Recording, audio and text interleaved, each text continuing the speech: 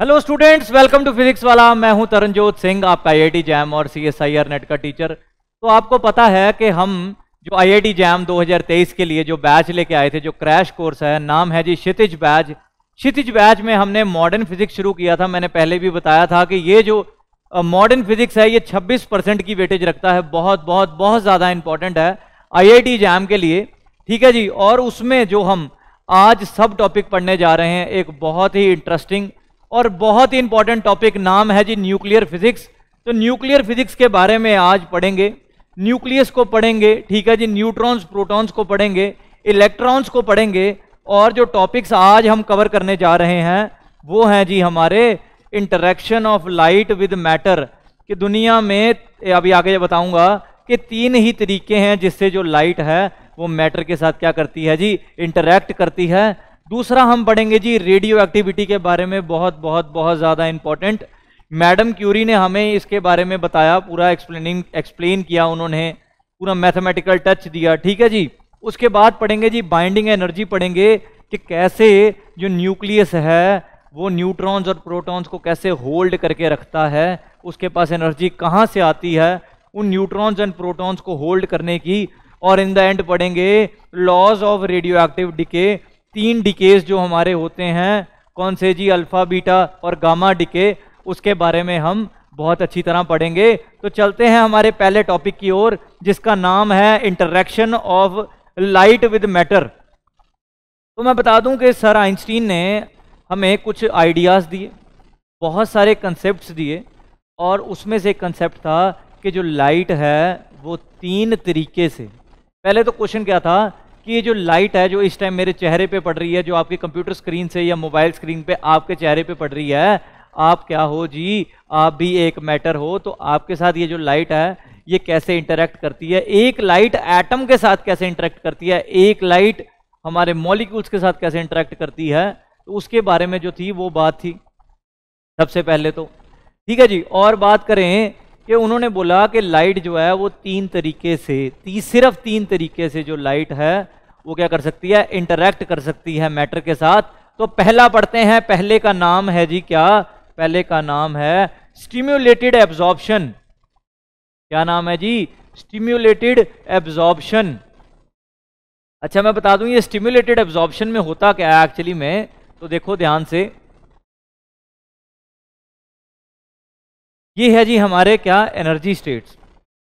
ये नीचे वाला क्या है जी, ग्राउंड स्टेट। इसको मैं ऐसे भी लिख सकता हूं ब्रैकेट में, E1 energy state, ground state वाली। ऊपर वाली एनर्जी स्टेट का नाम दे देता हूं जी एक्साइटेड स्टेट। क्या नाम दे दिया जी, एक्साइटेड स्टेट, एक्स लिख देता हूं यहां पे। और इसको नाम दे देता हूं जी E2। क्या नाम दे दिया जी, E2। चलो जी, ये बात हो गई। आप देखना कि सिर्फ 3 ही तरीके हैं जिससे हम क्या कर सकते हैं, जो लाइट है वो मैटर के साथ इंटरैक्ट करवा सकते हैं, ठीक है जी। तो यहाँ पे आगे बढ़ते हैं, दोबारा सेम कहानी करते हैं। क्या जी, ये हमारा ग्राउंड स्टेट है, एनर्जी, इसकी वैल्यू E1 से लिख लेता हूँ। ये हमारा एक्साइटेड स्टेट है, इसकी वैल्यू किससे लिख लेता हूँ जी, E2 से। अच्छा जी, अब बात कर रहे हैं एब्जॉर्प्शन की। किसकी बात कर रहे हैं जी, एब्जॉर्प्शन की। तो यहां पे लिख देता हूं जी बिफोर एब्जॉर्प्शन, यहां लिख देता हूं आफ्टर एब्जॉर्प्शन। अच्छा, समझते हैं कि इस एब्जॉर्प्शन प्रोसेस में एक्चुअली में है क्या, इसके बारे में चर्चा करेंगे, अभी बड़ी डिटेल में करेंगे, डोंट वरी। समझ लो एक एटम था, कौन था जी, एक एटम। वो कहां था जी, ग्राउंड स्टेट में। पास में से क्या हो रहा था जी, एक फोटोन गुजर रहा था। क्या हो रहा था जी, एक, बहुत सारे फोटॉन्स गुजर रहे थे।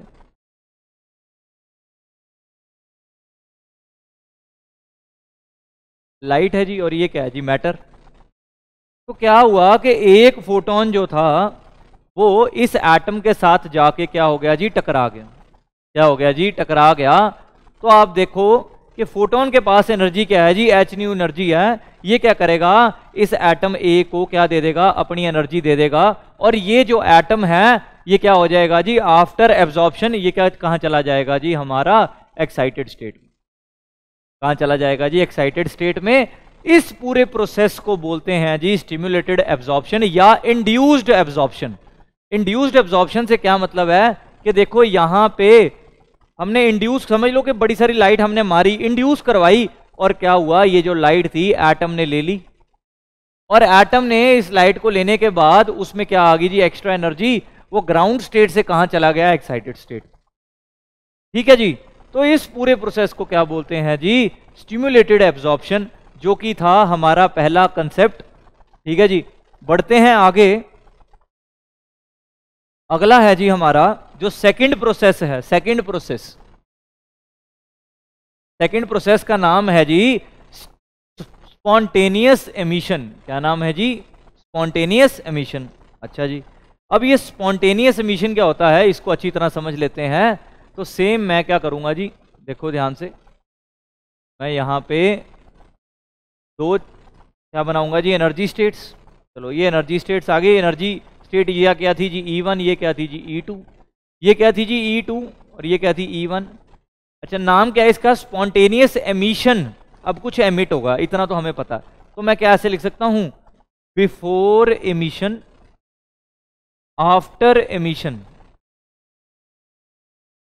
Before emission and after emission. चलो जी ठीक है जी।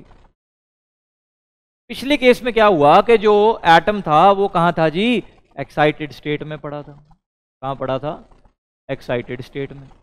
ठीक है जी, स्पॉन्टेनियस एमिशन।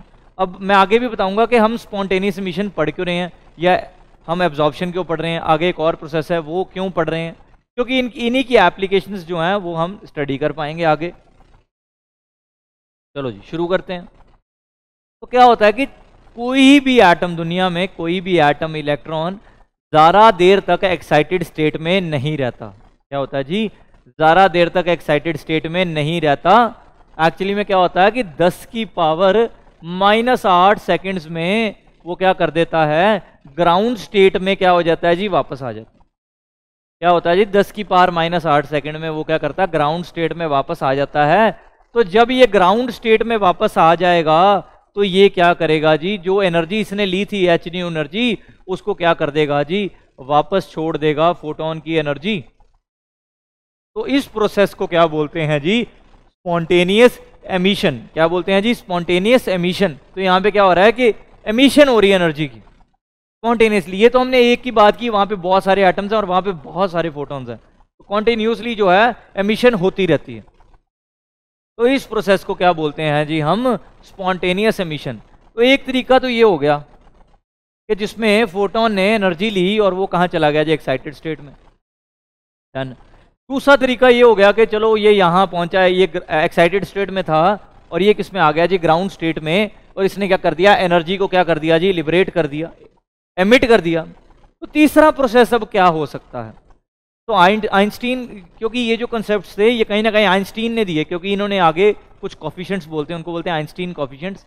तो इस पे बहुत सारा काम किया। तो आप उस टाइम जो फिजिसिस्ट थे, जो साइंटिस्ट थे, एल्बर्ट आइंस्टाइन थे, जो उनकी सोच को देखो कि चलो 2 प्रोसेसेस तो ये हो गए, तीसरा प्रोसेस आप गैस करो कि तीसरा प्रोसेस क्या हो सकता है, क्योंकि 2 ही प्रोसेस बन रहे हैं, पर एक और तीसरा प्रोसेस क्या हो सकता है, वो बहुत ज़्यादा इंपॉर्टेंट है आज की लाइफ में। आज के टाइम में सबसे ज़्यादा उस प्रोसेस को हम यूज़ कर रहे हैं, उसकी एप्लीकेशंस जो हैं वो सबसे ज़्यादा हैं। चलते हैं जी तीसरी प्रोसेस की ओर। नाम है जी स्टिम्युलेटेड एमिशन। क्या नाम है जी, स्टिम्युलेटेड एमिशन, मतलब यहाँ पे भी एमिशन ही होगी। अच्छा जी, अब बात करते हैं कि स्टिम्युलेटेड एमिशन में एक्चुअली में ऐसा क्या है। सबसे पहले क्या करेंगे जी, 2 एनर्जी स्टेट बना लेंगे, E1 एंड E2। यहाँ पे भी क्या करेंगे जी, 2 एनर्जी स्टेट बना लिए हमने, E1 एंड E2।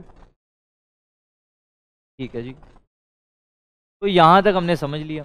किसकी बात कर रहे हैं, स्पॉन्टेनियस एमिशन की। तो मैं लिख लेता हूँ यहाँ पे before emission and after emission.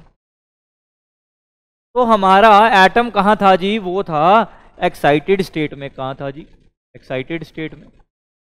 तो जब 10 की पावर -8 सेकंड में हमें पता है ये क्या करेगा जी, नीचे आ जाएगा। 10 की पावर 8 सेकंड में ये नीचे आएगा।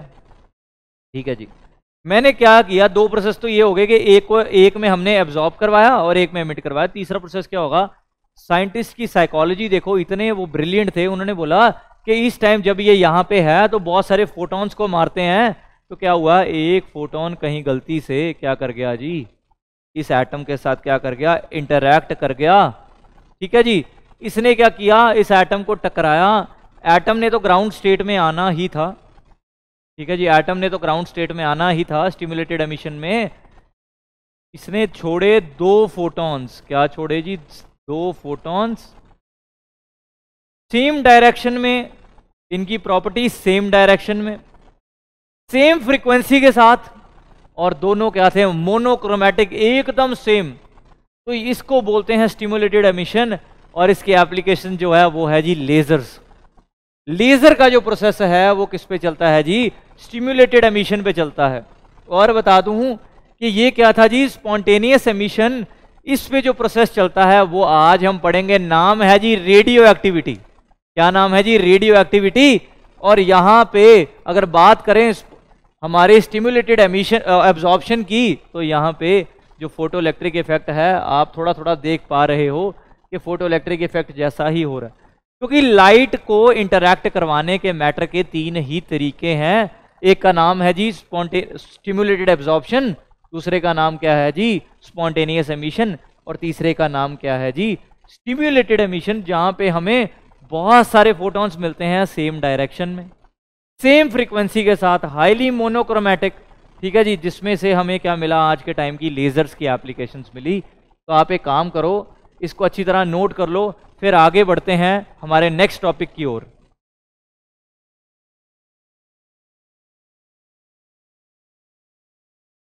हेलो,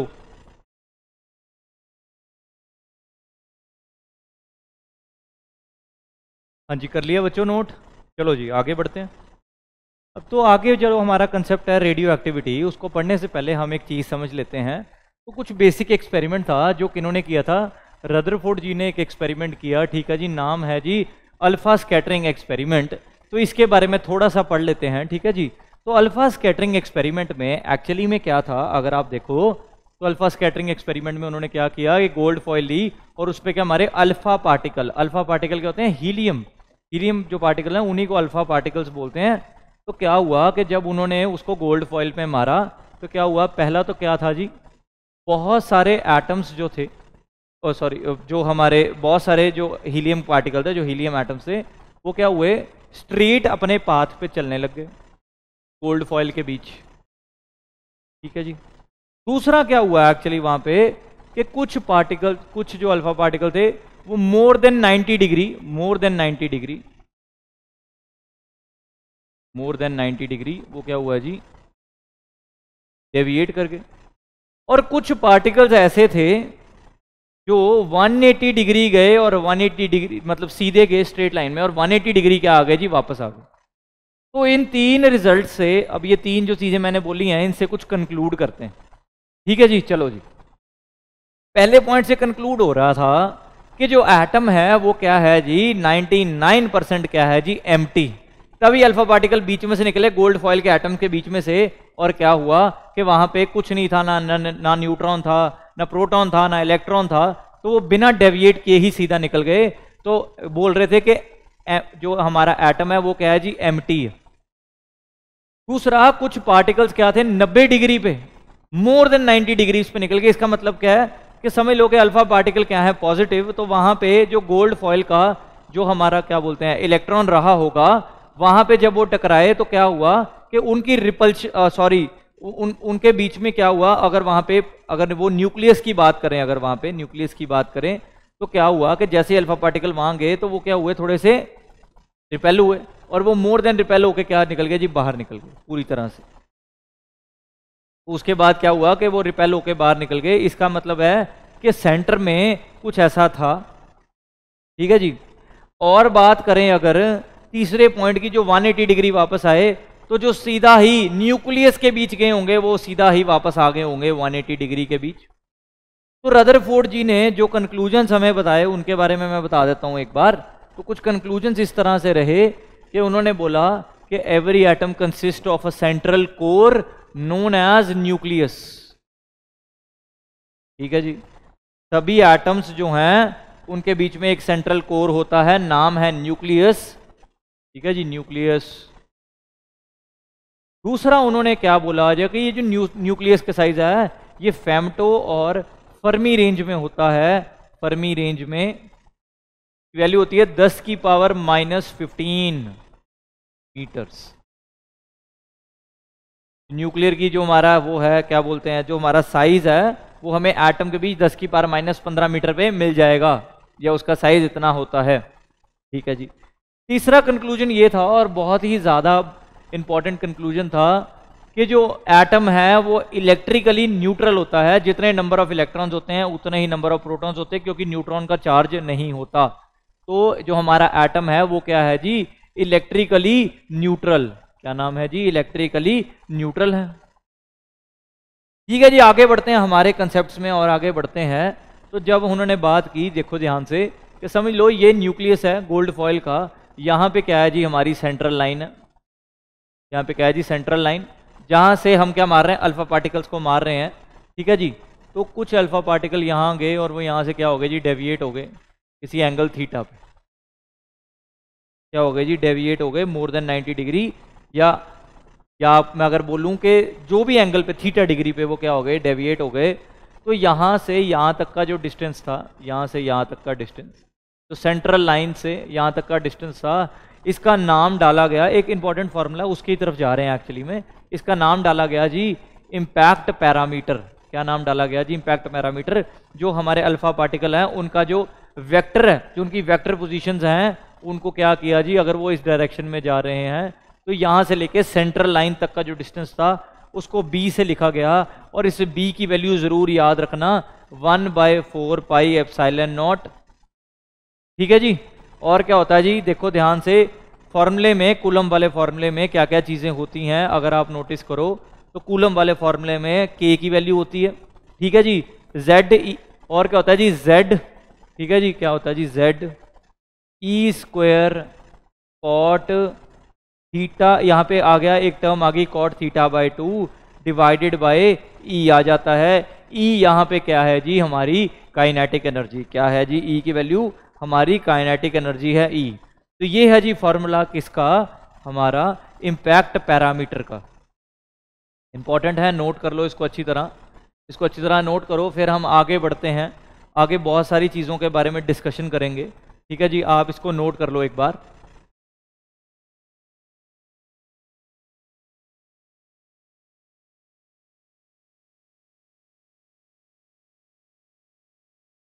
हाँ जी, कर लिया जी नोट।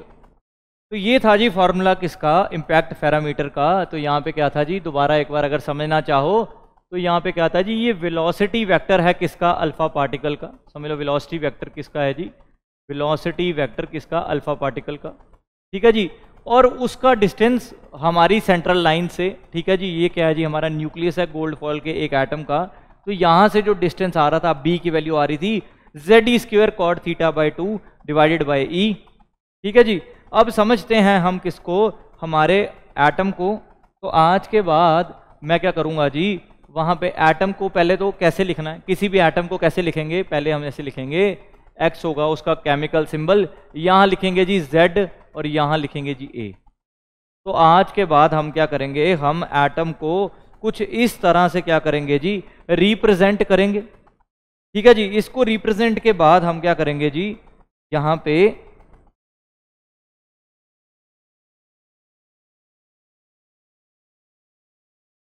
तो यहाँ पे जो z की वैल्यू है हमारी, जो z है वो एक्चुअली में क्या है जी, z है हमारा नंबर ऑफ प्रोटॉन्स। क्या है जी, नंबर ऑफ प्रोटॉन्स।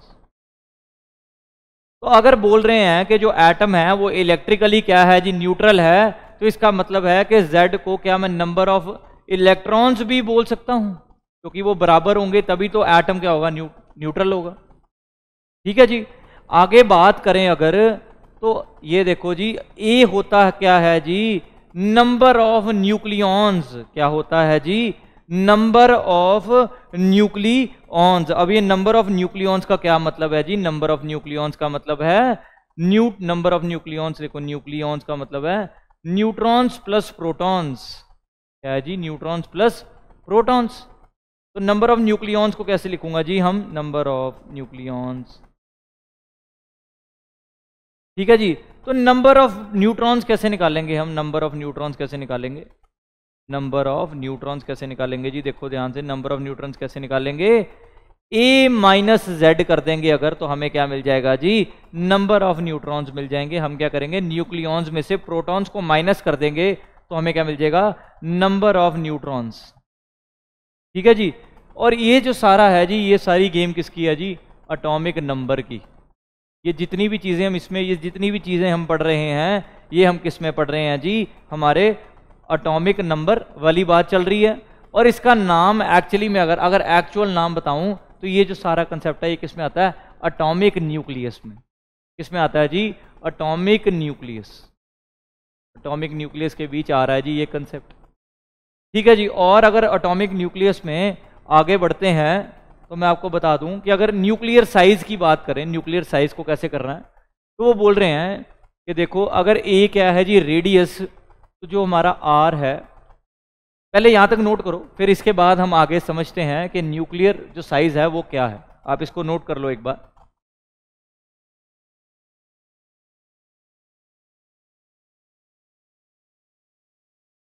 हाँ जी, कर लिया जी नोट। चलो जी, तो आगे बढ़ते हैं जी। मैं बात कर रहा था किसकी? न्यूक्लियर साइज की। तो अच्छा, एक और बात बता दूं आपको। ए क्या होता है जी? हमारा मास नंबर, इसके बारे में हम डिस्कशन कर रहे थे। एटॉमिक मास इसलिए बोल रहा था मैं, ठीक है। पर इसका एक्चुअल में ये जो पूरा किस में आ रहा है? एटॉमिक न्यूक्लियस में। ठीक है जी। ए क्या है जी? हमारा मास नंबर। अब आगे मास नंबर की हेल्प लेंगे और क्या निकालेंगे जी? Nuclear size. तो न्यूक्लियर साइज के लिए वो कह रहे हैं कि जो हमारा वॉल्यूम है, अगर एटम को कैसा माना जाए? स्फेयर माना जाए, तो वो बोल रहे हैं कि द वॉल्यूम ऑफ स्फेयर क्या होता है जी? 4/3 पाई आर क्यूब। ठीक है जी। वो क्या होता है जी? डायरेक्टली प्रोपोर्शनल है किसके? मास नंबर के। तो ऐसा कंसेप्ट एक आया। ठीक है जी। आर यहाँ पे क्या था जी? रेडियस जो हमने निकालना था, क्योंकि हम क्या निकाल रहे हैं? Nuclear size. कि न्यूक्लियस का एक्चुअली में साइज है क्या, जो हमने बात की थी रदरफोर्ड द्वारा कहा गया 10 की पावर -15। तो देखो आप कैसे उसकी जो रेंज है वो कैसे आएगी। तो आर क्या है जी? रेडियस है हमारा, रेडियस। अच्छा जी। तो अब बात करें कि आर जो है डायरेक्टली प्रोपोर्शनल टू किसके आ गया जी? मास नंबर के। जब आर को ऐसे करेंगे, हम हटाएंगे, इस साइन को जब हटाते हैं तो क्या करते हैं जी? एक कांस्टेंट ऐड कर देते हैं। कोई बता सकता है कि, सॉरी, यहाँ पे क्या होगा जी? यहाँ पे होगा जी 1/3 पावर होगी। ठीक है जी। क्योंकि जब हम आर की वैल्यू उधर लेके जाएंगे, आर क्यूब की जो डायरेक्टली प्रोपोर्शनल है ए क्यूब के, तो यहाँ क्या हो जाएगा? ए की पावर 1/3। अच्छा, कोई क्या बता सकता है कि ये जो हमारा के है, इसकी रेंज क्या होगी और इसकी वैल्यू क्या होगी? बहुत बहुत बहुत बहुत बहुत ज़्यादा इंपॉर्टेंट कंसेप्ट है, इसको समझना इज़ वेरी इंपॉर्टेंट। ठीक है जी। तो यहाँ पे जो हमारी वैल्यू आती के की, इसको हम R0 से लिखेंगे। किससे लिखेंगे जी? R0 से लिखेंगे। R0 की वैल्यू है 1.1 10⁻⁻15 फर्मी या फेम्टो। क्या नाम है जी? -15 फर्मी, या फर्मी बोलते हैं या फेम्टो बोलते हैं। तो क्या वैल्यू आती है जी? 1.1 10⁻⁻15 फर्मी लिख देते हैं। इस R0 को क्या बोलते हैं जी? आज के बाद याद रखना, R0 को बोलते हैं जी एम्पिरिकल कांस्टेंट। क्या बोलते हैं जी? Empirical constant. Empirical constant. तो ये जी हमारा न्यूक्लियर साइज की इसमें हमने बात की है। ठीक है जी। कि न्यूक्लियस का साइज किस में होता है जी? इस रेंज में होता है। ठीक है जी। 10⁻15 लिख रहे हैं अगर, तो फिर एफ नहीं लिखेंगे, वो तो उसको साइन कन्वेंशन है उसकी, फिर मैं मीटर ही लिखूंगा। अगर मैं दोबारा लिखूं 10⁻⁻15 मीटर्स। ठीक है जी। 10⁻15 मीटर्स को क्या बोलते हैं हम? 1 फर्मी या 1 फेम्टो।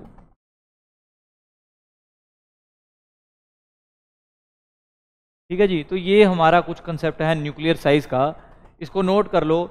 फिर आगे, अच्छा, तो एक काम करते हैं, अभी हमारी साइड हमारे पास बची हुई है, तो हम थोड़ा एक और चीज़ समझ लेते हैं, फिर इकट्ठे नोट कर लेंगे। 1 AMU की बात करते हैं। एक और टर्म यूज़ हुआ करेगी यहाँ पे, 1 AMU, 1 एटॉमिक मास यूनिट, जिसकी वैल्यू क्या होगी जी? 1.27 10⁻⁻27 kg। इसको आज के बाद क्या बोलूँगा जी मैं? Atomic mass unit. क्या नाम बोलूँगा जी इसका? एटॉमिक मास यूनिट बहुत बहुत बहुत ज़्यादा इम्पॉर्टेंट है। क्या लिखा है जी 1.2 ओ सॉरी 1.66 वैल्यू है इसकी, सॉरी वो 10⁻⁻27 से मैं कंफ्यूज हो गया। 1.66 वैल्यू है इसकी, 10⁻⁻27 क्या है जी हमारा 1 AMU की वैल्यू रहेगी। फिर अगर बात करें 1 इलेक्ट्रॉन वोल्ट की, तो 1 इलेक्ट्रॉन वोल्ट को कैसे लिखना आज के बाद 1.6 10⁻⁻19। ठीक है जी। अब बात करें एक और रिलेशन की कि 1 AMU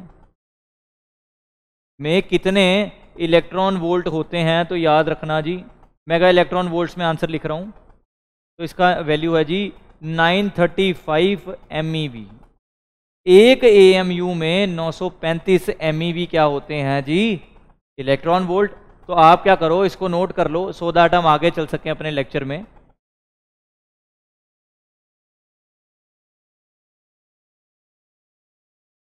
हाँ जी कर लिया जी नोट। चलो जी शुरू करते हैं। तो 1 AMU की वैल्यू आ गई थी हमारे पास 1.66 10⁻⁻27। 1 इलेक्ट्रॉन की वैल्यू आ गई थी 1.6 10⁻⁻19 और 1 AMU की वैल्यू आ गई थी 930। अच्छा यहाँ 1 आएगा जी, सॉरी मिस्टेक कर दी गलती से। यहाँ क्या आएगा जी वैल्यू 931। इसको सही करके लिख देते हैं मेगा इलेक्ट्रॉन वोल्ट। ठीक है जी। तो ये क्या है जी हमारा 1 AMU की value, 1 AMU in terms of mega electron volt. चलो जी आगे बढ़ते हैं। आगे जो हमारा कंसेप्ट है बहुत बहुत बहुत ज़्यादा इंटरेस्टिंग भी है और इम्पॉर्टेंट भी है। नाम है जी बाइंडिंग एनर्जी। क्या नाम है जी बाइंडिंग एनर्जी। मैं एक कहानी बता दूं बाइंडिंग एनर्जी की अगर आपको, तो क्या हुआ कि जब रेस्ट मास कैलकुलेट किया गया न्यूक्लियस का, किसका जी न्यूक्लियस, ये क्या है जी बड़ा सा न्यूक्लियस है, इसमें क्या है जी न्यूट्रॉन्स और प्रोटॉन्स हैं। तो यहाँ पे जब इसका रेस्ट मास समझ लो m0 से लिख लेता हूँ, तो m0 ऑफ न्यूक्लियॉन्स लिख लेता हूँ। ठीक है जी। न्यूक्लियस मतलब न्यूट्रॉन्स प्लस प्रोटॉन्स। तो यहाँ पे जब रेस्ट मास जो हमने कैलकुलेट किया इक्वल नंबर थे क्योंकि, ठीक है। तो यहाँ पे जब हमने रेस्ट मास कैलकुलेट किया न्यूक्लियॉन्स का मतलब न्यूक्लियस का, और रेस्ट मास कैलकुलेट किया फ्री इसका न्यूट्रॉन्स एंड प्रोटॉन्स का, तो ये जो मास था m0, ठीक है जी, किसका जी न्यूट्रॉन, और m0 किसका आ गया जी प्रोटॉन का। ये जो मास आया जो कंबाइंड था वो क्या आया जी थोड़ा सा कम। क्या आ गया जी थोड़ा सा कम आया रेस्ट मास। इसका मतलब फ्री न्यूट्रॉन्स और फ्री प्रोटॉन्स का जो रेस्ट मास था वो क्या आ रहा था जी ज़्यादा आ रहा था। तो ये कैसे हो सकता था जी, क्योंकि मास तो वही रहेगा है ना, पर ऐसा क्या हुआ। तो इसमें क्या आया मास में क्या आ गया जी यहाँ पे डिफेक्ट आ गया, नाम है जी मास डिफेक्ट। और यही मास डिफेक्ट जो है वो कारण है न्यूक्लियस को बाइंड करने का। मतलब प्रोटॉन और न्यूट्रॉन जो है हमारे वो जो न्यूक्लियस में बाइंड रहते हैं, तो क्या हुआ इसी मास डिफेक्ट के कारण, इसी मास डिफेक्ट के कारण क्या होता है वो जो न्यूट्रॉन्स और प्रोटॉन्स हैं वो किस में रहते हैं जी बाइंड रहते हैं। तो इसको नाम दिया गया जी, ये जो बाइंडिंग की ये जो एनर्जी है जो इनको बाइंड करके रखती है इसका नाम दिया गया जी बाइंडिंग एनर्जी। क्या नाम दिया जी binding energy. Very very important. ठीक है जी। आज के बाद मैं बाइंडिंग एनर्जी का जो फॉर्मूला लिखूंगा वो कुछ इस तरह से लिखूंगा, नोट ध्यान से लिखना, ZMP minus A minus ZMN। मैं यहाँ से यहाँ पे, अच्छा मैं सारी टर्म्स बताऊंगा, टेंशन नहीं लेनी आपने। MN छोटा n है यहाँ पे, माइनस क्या आ जाएगा जी यहाँ पे MN, ये बड़ा n है, और इनटू क्या आ जाएगा जी c²। तो आज के बाद मैं बाइंडिंग एनर्जी को इस फॉर्मूला से क्या करूँगा जी लिखूंगा। देखो आप ध्यान से, इसमें एक छोटा n है और एक क्या है जी हमारा बड़ा n। ठीक है जी। तो ZMP यहाँ पे प्लस आएगा, sorry plus A minus ZMN minus MN यहाँ पे बड़ा है। ठीक है जी। अब मैं बता दूँ एक्चुअली में कि ये सब टर्म्स क्या हैं जी, Z हमें पता है, A हमें पता है। ठीक है जी। एटॉमिक मास और मास नंबर बिल्कुल। अच्छा MP क्या है मास ऑफ प्रोटॉन है जी, प्रोटॉन का मास। MN छोटा n क्या है जी छोटा n मास ऑफ न्यूट्रॉन, और जो बड़ा n है वो क्या है जी mass of nucleon, mass of nucleon. सी क्या है जी, स्पीड ऑफ लाइट। तो यहां से हमें क्या मिल गया जी, बाइंडिंग एनर्जी मिल गई, वो एनर्जी जो क्या करती है, प्रोटॉन और न्यूट्रॉन्स को क्या करती है जी, बाइंड करके रखती है न्यूक्लियस में। ठीक है जी, आगे बात करते हैं जी, किसकी बात करते हैं, बाइंडिंग एनर्जी पर न्यूक्लियॉन की। क्या बात कर रहे हैं जी, बाइंडिंग एनर्जी पर न्यूक्लियॉन। अब ये क्या कहानी है जी, बाइंडिंग एनर्जी पर न्यूक्लियॉन की, ध्यान से सुनना। वो मिनिमम अमाउंट ऑफ एनर्जी चाहिए मेरे को जिससे मैं क्या कर सकूं, जो हमारा न्यूक्लियस है उसमें से न्यूट्रॉन प्रोटॉन को क्या कर सकूं, स्मैश कर सकूं, तोड़ सकूं, अलग कर सकूं, वो मिनिमम अमाउंट ऑफ एनर्जी। तो इसको मैं बोलूंगा आज के बाद बाइंडिंग एनर्जी पर न्यूक्लियॉन। ठीक है जी, तब तक आप एक काम करो, आप इसको नोट कर लो, फिर हम बाइंडिंग एनर्जी पर न्यूक्लियॉन की तरफ चलेंगे।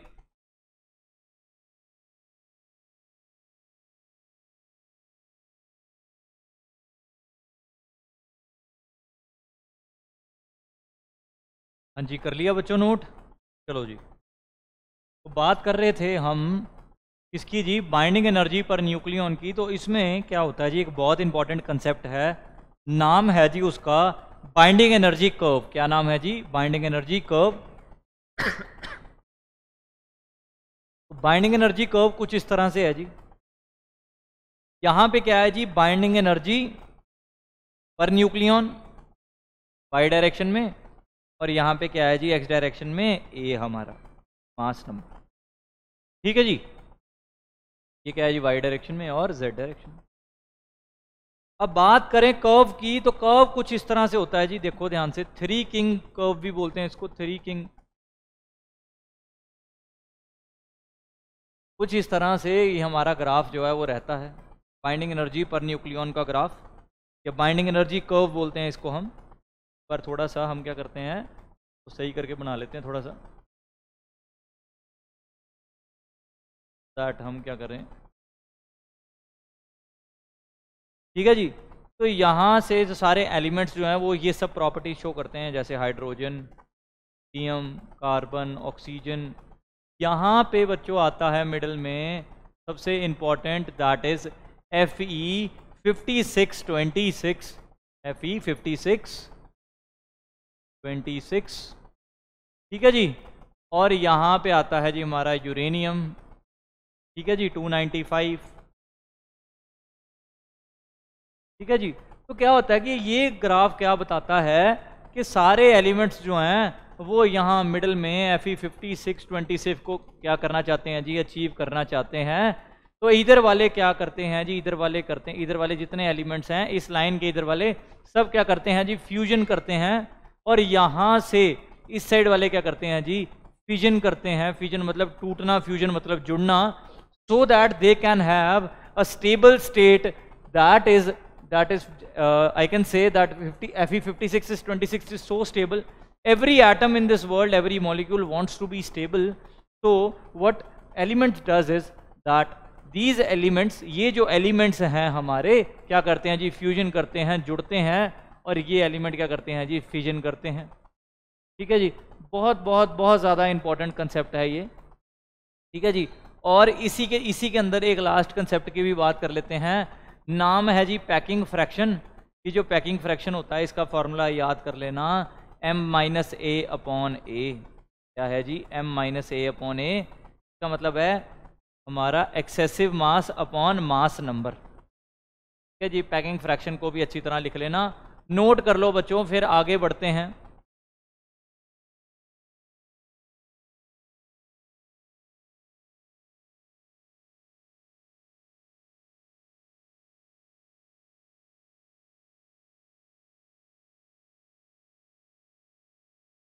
चलो जी, लिख लिया जी, चलो आगे बढ़े। तो अगला जो हमारा टॉपिक है बहुत बहुत बहुत ज़्यादा इंपॉर्टेंट टॉपिक है। अच्छा, binding energy curve, I hope आपको समझ आ गया हो। ठीक है जी, ये वाले क्या करते हैं, एलिमेंट्स फ्यूजन करते हैं, यहाँ फ्यूजन करते हैं, यहाँ पे क्या है जी हमारा यूरेनियम है। अच्छा 295 लिख दिया गलती से, यहाँ पे 238 आएगा, 38 है जी यहाँ पे। ठीक है जी, ये तो हो गया, डन हो गया।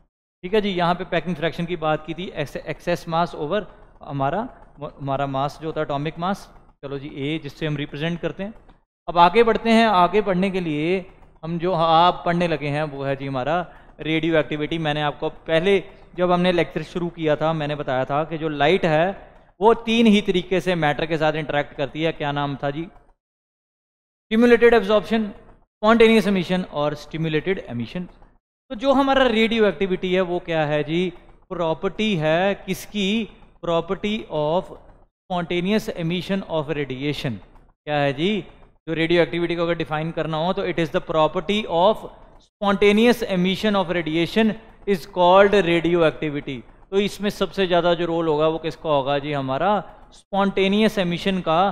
और अगर हम लॉ की बात करें, law of radio active decay, law of radio activity, sorry law of radio activity की बात करें तो उसको आज के बाद मैं कुछ इस तरीके से लिखूंगा, dN/dt लिखूंगा जी। सोच सकते हो क्या कि क्या आएगा इसके साथ आएगा माइनस लैम्डा टी, जो कि क्या है जी? हमारा दिस इंटीग्रेशन माइनस लैम्डा, पहले तो माइनस लैम्डा n, ये वाली जो टर्म है वो हम आगे सॉल्व करेंगे। तो ये है जी हमारा लॉ ऑफ क्या? ये क्या है जी? हमारा लॉ ऑफ रेडियो एक्टिविटी। यहाँ पे लैम्डा क्या है जी? हमारा लैम्डा क्या है जी? यहाँ पे डिके कांस्टेंट क्या है जी? डिके कांस्टेंट बोलते हैं इसको, या डिसइंटीग्रेशन कांस्टेंट बोलते हैं। डिके कांस्टेंट या डिसइंटीग्रेशन कांस्टेंट।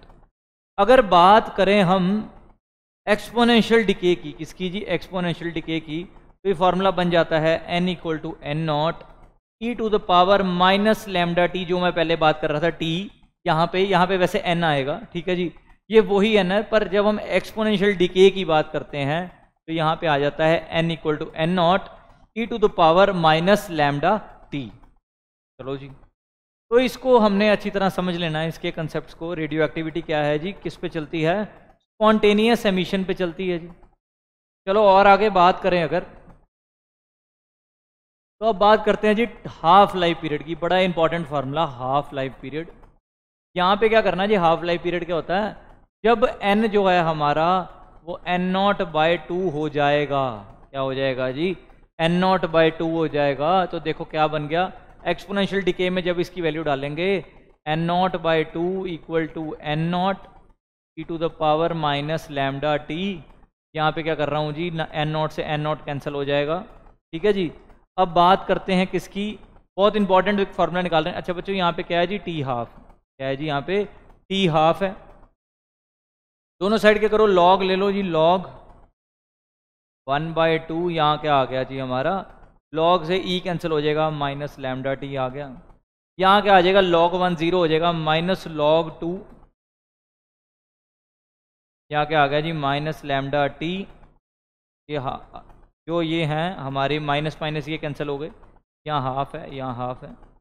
log 2 की वैल्यू और सीधा टी हाफ की वैल्यू अगर निकालूँ, टी हाफ की वैल्यू जो मेरे को मिल जाएगी वो होगी 0.693 डिवाइडेड बाय लैम्डा, हमारा डिसइंटीग्रेशन कांस्टेंट। तो ये आ गई जी हमारा बहुत ज़्यादा इंपॉर्टेंट रिलेशन, नाम है जी टी हाफ या हाफ लाइफ पीरियड।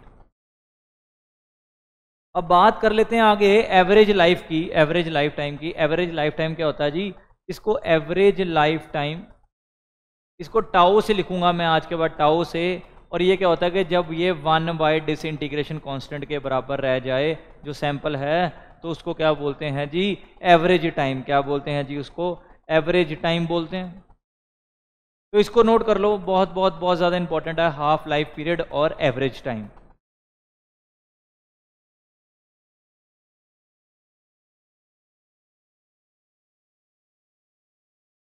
हाँ जी, कर लिया जी नोट। चलो ये आगे बढ़ते हैं। आगे बढ़ने से पहले एक बार दोबारा देख लेते हैं। टी हाफ था, n = n, जब n0/2 रह जाता है। n मैं बता दूं n क्या था जी? n यहाँ पे है, n है कि एक सैंपल में क्या है जी?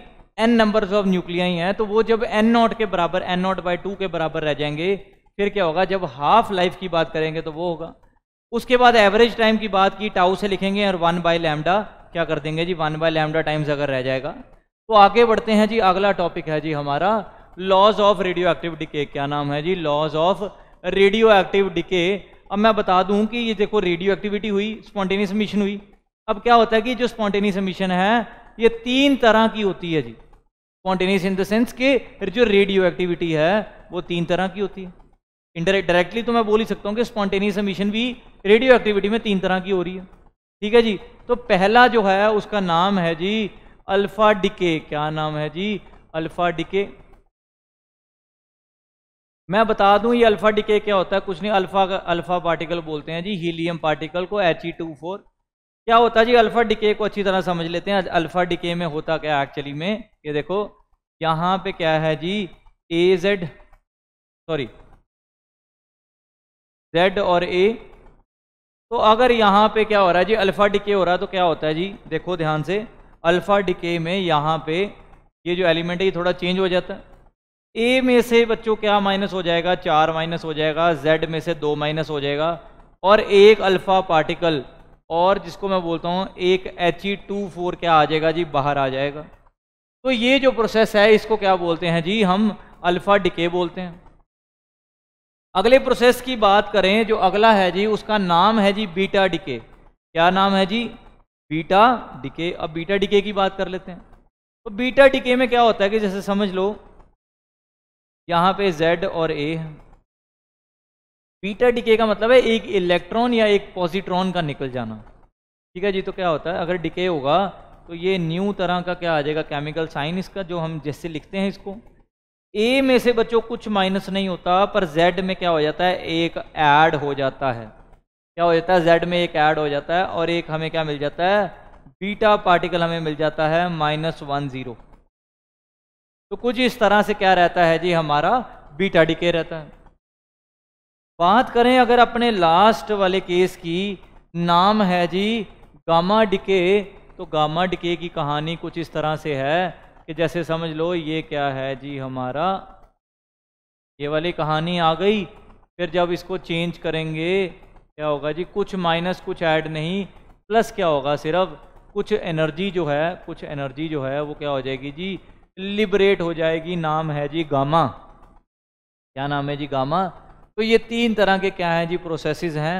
एक का नाम है जी अल्फा डिके, बीटा डिके और गामा डिके। इनके बहुत सारे न्यूमेरिकल्स अभी करेंगे हम। ठीक है जी। प्रैक्टिस करेंगे। बहुत ज़्यादा आसान है, बहुत ज़्यादा आसान है। आप देखो ध्यान से, ये देखो ये गामा है, ये बीटा डिके और ये हमारा अल्फा डिके। तो इसको नोट कर लो एक बार, फिर आगे बढ़ते हैं।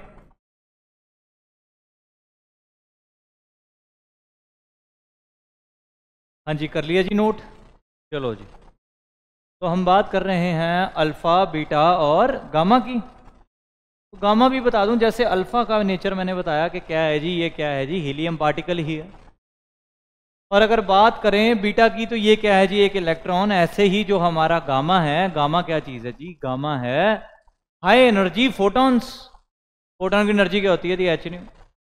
ये क्या है जी? High energy photons. अब क्या करते हैं, इनकी थोड़ी सी प्रॉपर्टीज कर लेते हैं सो दैट हमें क्या हो, ज़्यादा अंडरस्टैंडिंग हो जाए। तो यहाँ पे मैं क्या कर रहा हूँ जी, ये आ गया जी हमारा अल्फ़ा, ये आ गया जी हमारा बीटा, और यहाँ क्या आ गया जी? गामा। ठीक है जी, डन हो गया। पहली प्रॉपर्टी की अगर मैं बात करूँ, पहली प्रॉपर्टी की बात करूँ तो इनका नेचर एक्चुअली में क्या है? नेचर और आइडेंटिटी क्या है इनकी? अल्फ़ा क्या है जी? Helium particle He2 4। बीटा क्या है जी? इलेक्ट्रॉन है या पॉजिट्रॉन?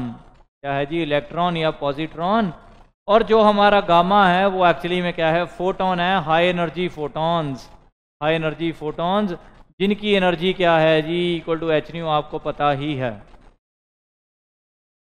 ठीक है जी। अगली प्रॉपर्टी की बात करें, अगर अगली प्रॉपर्टी की बात करते हैं तो नाम है जी चार्ज। चार्ज इनका कैसा है? चार्ज की बात कर लेते हैं। चार्ज तो अल्फा पार्टिकल का चार्ज होगा +2e।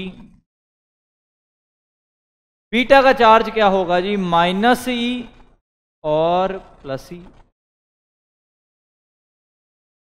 +2e -e और +e, क्योंकि यहाँ पे एक्चुअली में क्या है? ये इलेक्ट्रॉन्स हैं। क्या है जी? इलेक्ट्रॉन्स या पॉजिट्रॉन।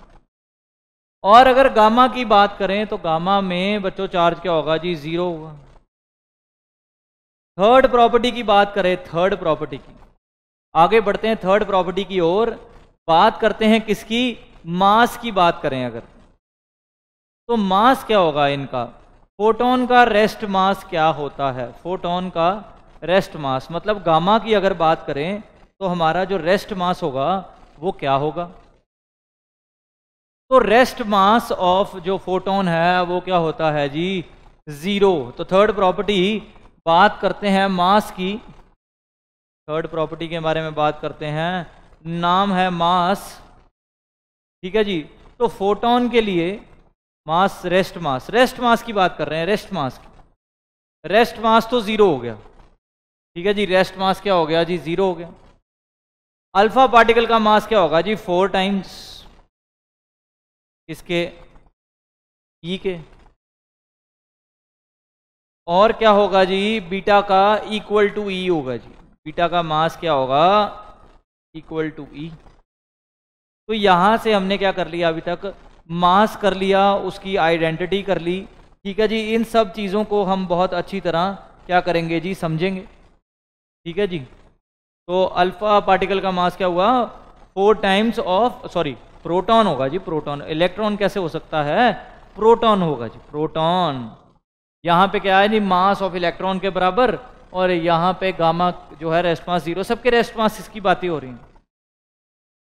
बात करते हैं एक और इम्पॉर्टेंट प्रॉपर्टी के बारे में, तो इसको कहाँ लिखें जी बच्चों, इसको हम लिख लेते हैं, थोड़ा सा इसको शिफ्ट करते हैं और देखते हैं।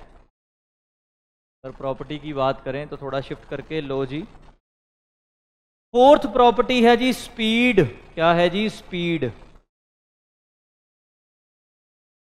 अल्फा पार्टिकल की जो स्पीड होगी वो क्या होगी जी, लेस देन सी, स्पीड क्या होगी जी, लेस देन सी। बीटा पार्टिकल की स्पीड भी क्या होगी जी, लेस देन सी। और जो हमारा गामा जो फोटोन है वो क्या होता है जी, इक्वल टू। तो कुछ इस तरह से ये जो 4 प्रॉपर्टीज हैं ये बहुत बहुत बहुत ज़्यादा इंपॉर्टेंट हैं, इनको अच्छी तरह करना है, ठीक है जी, याद कर लो इन प्रॉपर्टीज़ को। पहला क्या है जी, इनकी नेचर या आइडेंटिटी, दूसरा क्या है जी चार्ज, तीसरा मास है, और चौथा क्या है जी स्पीड। तो आप इसको क्या कर लो जी, एक बार नोट कर लो। हाँ जी, कर लिए जी नोट, चलो जी आगे बढ़ते हैं। अब करते हैं जी कुछ क्वेश्चंस की प्रैक्टिस। तो पहला क्वेश्चन कुछ इस तरह से है कि हम पहला क्वेश्चन जो कर रहे हैं वो कर रहे हैं हमारे न्यूक्लियर साइज से। न्यूक्लियर साइज आपको पता है, ठीक है जी, तो न्यूक्लियर साइज से करते हैं पहला क्वेश्चन। रेडियस ऑफ न्यूक्लियस से करते हैं पहला क्वेश्चन जी। तो हमें दिया है जी AU, क्या दिया जी 97 एंड 179, क्या दिया जी हमें AU 97 दिया है, और क्या दिया है जी 179, अरे सॉरी ये देखो उल्टा लिख दिया है यार, बच्चों क्या करते हो, AU दिया है 197 एंड 79, याद रख लेना। उन्होंने बोला है कि इसका क्या निकालना है, साइज, रेडियस निकालना है, क्या निकालना है जी, calculate the radius of this. चलो निकालते हैं जी, क्या करेंगे जी, फॉर्मूला हमें पता है R equal to R0 1/3 A की पावर 1/3। अब क्या करेंगे जी, बस फॉर्मूले में डायरेक्ट वैल्यूज डालना सीखेंगे तो हमें पता चलेगा कि R निकालना है, R0 की वैल्यू हमें पता है 1.1 10⁻⁻15। A की वैल्यू कहाँ से आती है जी, ये होती है जी A की वैल्यू यहाँ क्या है जी 197 की पावर 1/3। तो क्या मुझे कोई बता सकता है कि जो हमारा आंसर है वो क्या आएगा। तो जब हम इसको सॉल्व करेंगे यहाँ से, तो हमें जो वैल्यू मिल रही है वो है R की वैल्यू 6.97 10⁻⁻15, ठीक है जी, और क्या रख सकता हूँ इसको 6.97 फर्मी। तो ये आ गया जी हमारा रेडियस, क्या आ गया जी, रेडियस आ गया। तो इस तरह से जो है फॉर्मूले की क्या कर सकते हैं, हम इम्प्लीमेंटेशन कर सकते हैं। अगला क्वेश्चन हम बाइंडिंग एनर्जी से करते हैं, पहले इसको आप नोट कर लो एक बार, अच्छी तरह सॉल्व कर लो, फिर बाइंडिंग एनर्जी से अगला क्वेश्चन करते हैं।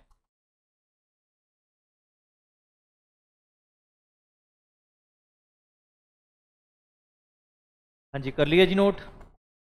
चलो जी अगला क्वेश्चन करते हैं जी बाइंडिंग एनर्जी का। उन्होंने बोला है कि बाइंडिंग एनर्जी निकालनी है किसकी जी, अल्फा पार्टिकल की, He24 की। ठीक है जी, डाटा उन्होंने जो हमें दिया है मास ऑफ हाइड्रोजन उन्होंने दिया हुआ। तो मास ऑफ हाइड्रोजन जो है वो एक्चुअली में क्या होता है जी, उसकी वैल्यू को समझते हैं पहले। तो मास ऑफ हाइड्रोजन को लिखूंगा, जो हमें दिया हुआ है इस क्वेश्चन में, वो दिया हुआ है जी 1.00785 U। तो कुछ इस तरह से उन्होंने क्या दे दिया, हमें मास ऑफ हाइड्रोजन दे दिया, और उन्होंने बात की है मास ऑफ हीलियम की, जो कि इन्होंने दिया हुआ है मास ऑफ हीलियम की। अगर बात करें जो हमें वैल्यू मिली हुई है 4.00260, तो इसको मद्देनजर रखते हुए हमने इन वैल्यूज को क्या निकालना है, बाइंडिंग एनर्जी निकालनी है किसकी जी, हीलियम की। तो चलो करते हैं जी सॉल्व। सबसे पहले बाइंडिंग एनर्जी का फॉर्मूला लिख लेते हैं। तो बाइंडिंग एनर्जी का फॉर्मूला कैसे लिखते हैं जी, देखो ध्यान से, ZMP। अच्छा पहले हम क्या करते हैं, मास डिफेक्ट्स का फॉर्मूला निकाल लेते हैं। तो कैसे लिखूंगा, ZMP, यहाँ पे क्या आ जाएगा H, P की जगह क्या आ जाएगा H, plus A minus Z MN। N क्या है यहाँ पे, N निकालना है जी हमने, माइनस क्या था जी M, यहाँ पे किसका आ जाएगा जी, हीलियम का। ठीक है जी, ब्रैकेट बंद हो जाएगा और यहाँ क्या आ जाएगा C²। फिर जो बाइंडिंग एनर्जी निकालेंगे इसके बाद वाले प्रोसेस से निकालेंगे, वो क्या करेंगे हम बाइंडिंग एनर्जी के लिए डायरेक्ट डेल्टा M क्या कर देंगे C²। तो यहाँ से पहले डेल्टा M की वैल्यू निकाल लेते हैं। तो डेल्टा L की वैल्यू निकालने के लिए पहले क्या करेंगे, Z क्या है जी, यहाँ पे Z की वैल्यू क्या है जी 2 वैल्यू है Z की। ठीक है जी, हमें और किसकी वैल्यू चाहिए जी, A की वैल्यू क्या है जी 4। Z की वैल्यू अगेन क्या है जी 4 माइनस 2 क्या आ गया जी 2। ये वैल्यू क्या हो गई जी 2 के बराबर। ठीक है जी, अब करते हैं मासिस को डाल देते हैं इसमें। तो क्या आ गया जी 2 इंटू 1 पॉइंट क्या दिया हुआ है जी 00785, प्लस क्या आ जाएगा जी, यहाँ पे अगर प्लस करेंगे तो यहाँ आ जाएगा 2 इंटू, फिर से वही। वैसे प्रोटॉन और न्यूट्रॉन के मास में ज़रा सा फ़र्क होता है, मैं आपको बता दूं। अगर यहाँ पे 1.0078 है तो वहाँ पे इतना ही फ़र्क होगा 1.0080 समथिंग। ठीक है जी, इतना फ़र्क आता है, बिल्कुल बहुत माइनर फ़र्क होता है ये। माइनस M ऑफ हीलियम दिया हुआ है जी उन्होंने 4.00 क्या दिया है जी 260। ठीक है जी, और किससे मल्टीप्लाई कर दिया है जी हमने, अच्छा C² नहीं आएगा, C² वाली टर्म बाद में लिखेंगे, पहले तो ये आ गया। अच्छा जब हम इसको सॉल्व करेंगे, इसको एक बार सॉल्व करो बच्चों, देखो क्या आता है। पहले इसकी वैल्यू को अच्छी तरह सॉल्व करते हैं, देखते हैं हमें क्या मिलता है। जब हम इसको सॉल्व करेंगे हमें मिलेगा 0.03038 मिल जाएगा। क्या मिल जाएगा जी मास डिफेक्ट्स में, क्योंकि एक्चुअल फार्मूला तो मास डिफेक्ट का ये था। बाइंडिंग एनर्जी को क्या करते हैं जी, मास डिफेक्ट को C² से मल्टीप्लाई कर देते हैं, तो हमें क्या मिल जाता है जी बाइंडिंग एनर्जी। तो हमें फॉर्मूले से बहुत सारी नई नई चीज़ें सीखने का भी मौका मिला, देखो आप। ठीक है जी, अब बढ़ते हैं आगे। तो यहाँ से देखो क्या वैल्यू आ गई जी 0.03038 आ गई। अब क्या करते हैं जी, चलो आगे डेल्टा B की वैल्यू निकालते हैं जो हमने निकालनी है। डेल्टा M की वैल्यू क्या है 0.03038 इंटू C²। अच्छा ये U में था, सारे यूनिट्स U में थे, तो 1 U C² की वैल्यू क्या होती है जी 931 MeV। याद कर लो MeV क्या वैल्यू होती है जी, 1 U² की वैल्यू होती है 931 MeV। इसको अच्छी तरह नोट करो, फिर आगे बढ़ते हैं।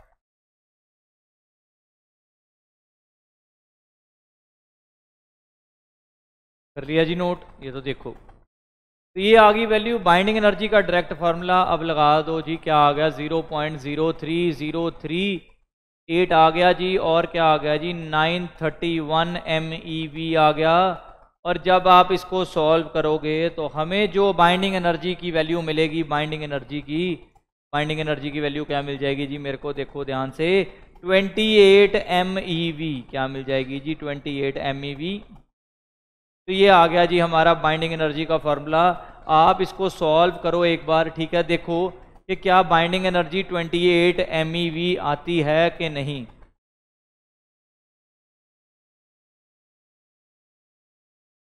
हाँ जी, कर लिया जी नोट। चलो जी बढ़ते हैं आगे। तो यहाँ हमने क्या निकाल लिया जी, बाइंडिंग एनर्जी निकाल ली। अब क्या करते हैं जी, एक बहुत ही पेट क्वेश्चन है हमारा, उसको पढ़ते हैं जी। वो लॉ ऑफ रेडियोएक्टिव डिके से है, अल्फा बीटा और गामा से है, तो उसको समझते हैं। आ जाओ जी। तो समझ लो क्वेश्चन में हमें उन्होंने दिया हुआ है यूरेनियम दिया हुआ है। क्या दिया हुआ है जी, यूरेनियम दिया हुआ है। तो यूरेनियम दिया हुआ है 92 38 238। वो कह रहे हैं यूरेनियम से हमने क्या बना दिया जी, लेड बना दिया। क्या बना दिया, लेड बना दिया। तो लेड क्या है जी, पीबी 206 और 82। तो हमें यूरेनियम से लेड तक डिके करवाने हैं, तो हमारा बड़ा इंपॉर्टेंट क्वेश्चन है, बहुत ज़्यादा। ठीक है जी। तो हमें कितने अल्फा और बीटा डिके लगेंगे जिससे मैं क्या कर सकूं, यूरेनियम से क्या बनवा सकूं, लेड बना सकूं। चलो ठीक है जी। तो पहले तो हमें पता है प्रॉपर्टी किसकी, अल्फा पार्टिकल की। अल्फा में क्या होता है कि ये रहा जी एटॉमिक नंबर, मास नंबर, और जब ये चेंज होता है तो क्या होता है जी, हमारा एटॉमिक नंबर में से 4 माइनस हो जाते हैं, और हम सॉरी मास नंबर में से 4 माइनस हो जाते हैं, और एटॉमिक नंबर से 2 माइनस होते हैं प्लस। ठीक है जी। और हमें क्या मिल जाता है, एक He24 मिल जाता है। मतलब एक अल्फा डिके हुआ ये। बीटा डिके में क्या होता है जी, एक्स जेड ए, और इसमें क्या मिलता है हमें, एक्स डैश। जेड के साथ ए ऐड होता है और ए के साथ कुछ ऐड नहीं होता, या सब्ट्रैक्ट नहीं होता, कुछ भी नहीं। तो ये होता है जी बीटा डिके का। अब चलते हैं अपने क्वेश्चन की तरफ कि हमारा क्वेश्चन क्या बोल रहा है। क्वेश्चन को अच्छी तरह समझ लेते हैं। ठीक है जी, इसको डिलीट कर रहा हूं। चलो जी। तो यूरेनियम से पहले क्या करवाते हैं, यूरेनियम को 238 92, पहले क्या करते हैं हम, ऊपर वाली टर्म बना लेते हैं 206। तो पहला क्या करवाएंगे जी, अल्फा डिके करवाया तो क्या हो गया, ये देखो एक पहले करके दिखा देता हूँ। यूरेनियम क्या हो जाएगा जी 238, यहाँ पे कर लेते हैं। ये देखो यहाँ पे क्या आ जाएगा, अल्फा डिके करवाऊंगा तो क्या हो जाएगा 238, नीचे क्या है जी 92, यहाँ क्या आ गया माइनस क्या होगा जी 4, यहाँ क्या होगा -2। तो हमें क्या मिलेगा जी, देखो ध्यान से, हमें मिल जाएगा यहाँ पे यूरेनियम 234। अब कोई एक्स एक्स कुछ कोई एलिमेंट मिल गया, एक्स 234 मिल गया, और यहाँ मेरे को क्या मिल गया जी 90। ठीक है जी। तो यहाँ तक जो है हमने बात को समझ लिया हमारी। अब क्या करते हैं जी, एक और अल्फा डिके करवाते हैं तो क्या मिल जाएगा, यहाँ पे इसको चेंज कर लेना, इसके इनिशियल को 230, यहाँ क्या मिल जाएगा 88। हमें कहाँ तक जाना, 206 तक। एक और अल्फा डिके करवा देते हैं। चलो एक और अल्फा डिके, अगर एक और अल्फा डिके करवाऊँ तो क्या आ गया जी, Z आ गया 224, और यहाँ क्या आ गया जी 86। सिलसिला आगे बढ़ाते रहो। ए लिख लेते हैं यहाँ पे, क्या आ गया जी 84, यहाँ क्या आ जाएगा जी 220 अल्फा डिके। एक समझा रहता हूँ, अगला आप खुद करना। ठीक है जी। अगले की बात करें, अगर एक और अल्फा डिके करवाया, क्या आ गया, बी आ गया 200, कितना आ गया 16, और यहाँ क्या आ गया जी मेरे को 82 मिल गया। तो यहाँ तक तो ठीक है 82, ये तो बी वाला 82 तो सही है, पर एक्चुअली में क्या है 216 की गड़बड़ है। तो हमें क्या करवाना, अभी फिर से हम क्या करवा रहे हैं, अभी हम और अल्फ़ा क्या करा रहे हैं, डिके करवाते हैं। तो यहाँ अल्फ़ा डिके एक और करवाएंगे तो क्या मिलेगा, देखो जी क्या मिल गया, यहाँ पे सी मिल गया 214, सॉरी 4 माइनस करने हैं 4, मिल गया 212, और हमें क्या मिल गया 82 मिल गया जी। कितना मिल गया जी 82, एक मिनट 38 34 आ गया, 30 आ गया। यहाँ क्या आएगा बच्चों 26 आएगा। क्या हो गया है, आपने मेरे को बताया नहीं, 26 आएगा यहाँ पे। हमने क्या करा दिया, अल्फा डिके करा दिया। यहाँ पे क्या मिलेगा जी मेरे को, देखो ध्यान से, यहाँ मेरे को क्या मिल जाएगा,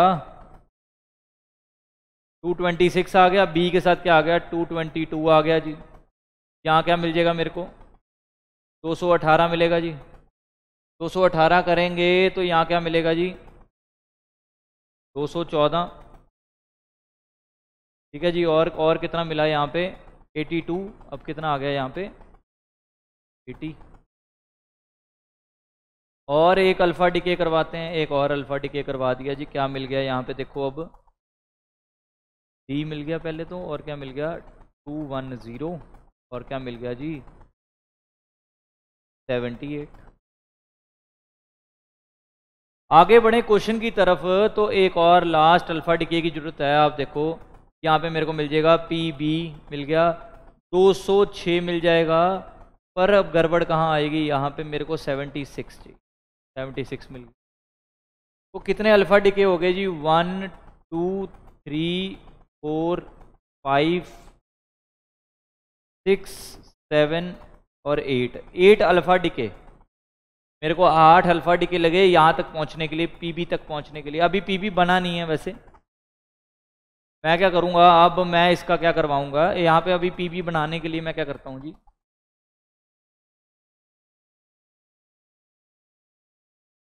यहाँ पे अभी एलिमेंट का नाम ही रहने देता हूँ। ये डी है तो इसका ई ले लेते हैं। ठीक है, क्योंकि वो चेंज होगा ना उसका सिंबल, इसीलिए। अब क्या करते हैं जी, इसको उठाते हैं और क्या कराते हैं बीटा डिके करवाते हैं। क्या करवाते हैं बीटा डिके करवाते हैं। तो ई कितना आ गया 206, और क्या करते हैं 76। पहला बीटा डिके करवाएंगे, बीटा डिके बीटा 1 क्या आ जाएगा जी ई, सॉरी एफ आ गया 206 रहा, यहाँ पे +0 हो जाता है, नीचे क्या हो गया जी 77। क्या हो गया जी 77 हो गया। आगे अगर बढ़ें तो यहाँ पे क्या लिख देते हैं ई एफ जी आ गया जी, जी आ गया, और यहाँ पे क्या आ गया 206 as it is 78। H value लिखते हैं। अब एच की वैल्यू यहाँ क्या आ गया एच आ गया, एच आ गया कितना 206, और कितना आ गया बच्चों 79। यहाँ पे क्या करा दिया जी बीटा 2 करवाया है, बीटा 3, बीटा 4। बीटा 4 की ओर बढ़ते हैं तो क्या मिल गया आई 206, और मिल गया जी 80। तो देखो कितना आसान होता जा रहा है क्वेश्चन। ठीक है जी, आई आ गया। अब आगे बढ़ते हैं, एक और बीटा करवाते हैं तो क्या मिलेगा जे मिलेगा हमें 206 मिलेगा, और क्या मिलेगा जी 81। ये कितना है जी बीटा 5th, और एक लास्ट की ज़रूरत है। अब लास्ट बीटा डिके की तरफ चलते हैं।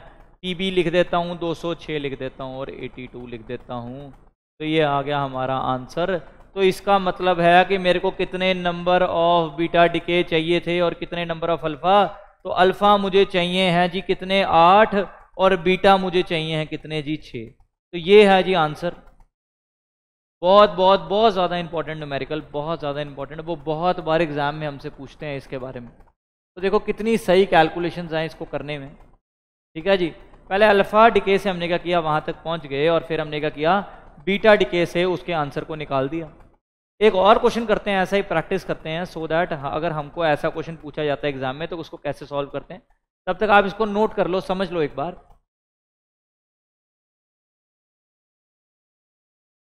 हाँ जी, कर लिया जी। चलो एक और क्वेश्चन करते हैं, लास्ट क्वेश्चन आज का। तो आप देखो जी क्या दिया है क्वेश्चन में, एक्स दिया है हमें 90 एंड 200 दिया है जी। वो बोल रहे हैं यहाँ तक जाना है कितना जी 80 168।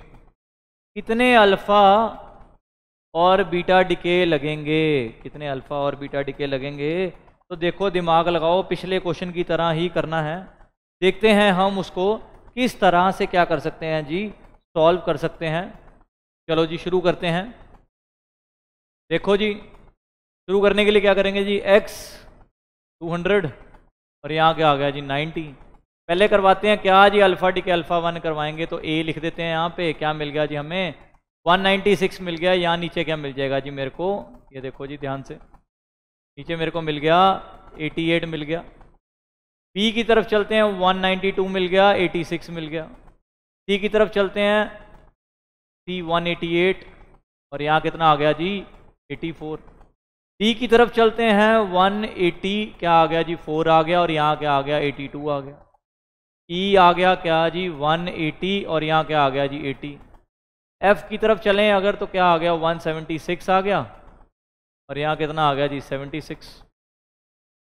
तो इस तरह से जो है वो चलती जा रही है अल्फ़ा की सीरीज़। आगे बढ़ते हैं, अभी ख़त्म नहीं हुआ। तो अब देखो जी एफ आ गया और अब क्या आ गया जी जी आ गया। जी क्या आ गया जी 172 आ गया और क्या मिल गया मेरे को यहाँ पे क्या मिला है जी 80, 82, 80 और मिल गया 78 मिला है यहाँ पे और यहाँ क्या मिल गया जी 76। ठीक है जी। अब लास्ट हमें चाहिए क्या एच, लास्ट हमें क्या चाहिए जी एच, क्योंकि अभी हमने बीटा नहीं किया इसलिए मैं इसको वाई की फॉर्म में नहीं लिख सकता। तो एच मेरे को क्या मिल गया जी 74 और यहाँ कितना मिल गया 168। अब क्या करवाऊंगा जी मैं बीटा डिके, तो बीटा यहाँ पे कितने हो गए जी 2 3 4 5 6 7 और 8। अल्फा कितने आ गए जी 8 आ गए। अब बात करें बीटा डिके की तो एच जो है 74 ले लेते हैं, 168 ले लेते हैं। कहाँ तक जाना है जी 80 तक। तो कैसे होगा जी एक एक बार ऐड कर देंगे बस। ये देखो 1 बीटा 1 आ गया, ठीक है जी, 2 आ गया, 3 आ गया, 4 आ गया, 5 आ गया, 6 आ गया। इसके बाद हमें क्या मिलेगा, हमारा आंसर मिल जाएगा। देखो कैसे, मैं क्या बोल रहा हूँ, इस क्वेश्चन को अच्छी तरह समझ लो तो बहुत बढ़िया रहेगा, क्योंकि ये आपको एग्जाम में फ्री के मार्क्स देगा ये क्वेश्चन। देखो जी यहाँ पे क्या लिख लेते हैं, आई लिख लेते हैं, 168 लिख लेते हैं, क्या लिखते हैं 75, जे लिख लेते हैं जी 168 लिख लेते हैं, यहाँ कहते हैं 76, के लिख लेते हैं जी क्या जी 168 लिख लेते हैं और हमें क्या मिल गया यहाँ पे 77। यहाँ क्या मिलेगा जी, यहाँ देखो यहाँ पे 78 आ जाएगा। ठीक है जी, यहाँ सीरीज तो चल ही रही है, आई जे के एल आ जाएगा, फिर एम आ जाएगा और लास्ट में क्या आ जाएगा जी हमारा वाई। ठीक है जी, 78, 79 और 80 आ जाएगा। यहाँ पे देखो 80 चाहिए था और 168 चाहिए था। ऊपर वाली वैल्यूज़ वैसी की वैसी रहेंगी, 168, 168, 168। कितने हो गए जी, बीटा मेरे को कितने चाहिए जी, बीटा मुझे चाहिए 6। देखो कितना आसान क्वेश्चन था और मेरे को लगता है कि इस बार शायद एग्ज़ाम में ये पूछा जा सकता है। अगर वो ना भी पूछें तो इस क्वेश्चन की प्रैक्टिस ज़रूर करना, ये फ्री के मार्क्स देगा आपको। ठीक है बच्चों, तब तक के लिए take care, keep practising, stay motivated. ठीक है, बहुत ज़्यादा प्रैक्टिस करो, एग्ज़ाम पास आ रहा है। ठीक है जी, तो अच्छे से अपना प्रैक्टिस करो, कंसेप्ट को अच्छी तरह पढ़ो, PYQs को सॉल्व करो। ठीक है बच्चों, टेक केयर, बाय।